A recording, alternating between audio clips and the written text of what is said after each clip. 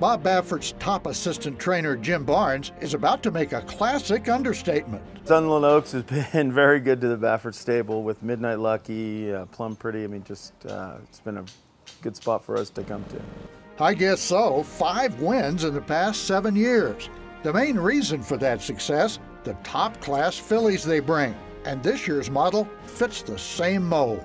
Awesome Baby really come around lately. Her last 2 races have just been phenomenal. She's doing quite well, and I think she'll suit this racetrack quite well also. The competition may be a little stiffer than in the past. Todd Pletcher has brought up-and-comer Lucky for You. She's a bit finicky about her appearance. Pletcher's assistant Jenny DiPasquale says the filly refuses to wear her polo wraps, but she didn't mind getting her picture taken. The others have been left behind now as Lucky for You has taken over from Quinn Cat. Lucky for You and Javier Castellano come down to the line in front.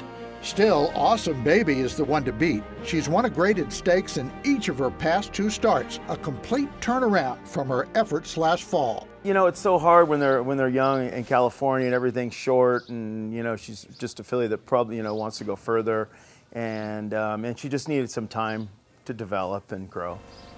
And the addition of Hall of Famer Mike Smith hasn't hurt either. Mike Smith fits her very well, quiet, gets her out of the gate, gets her in the race, and she takes him from there. So if history repeats, that means the winner's circle for the Sunland Park Oaks.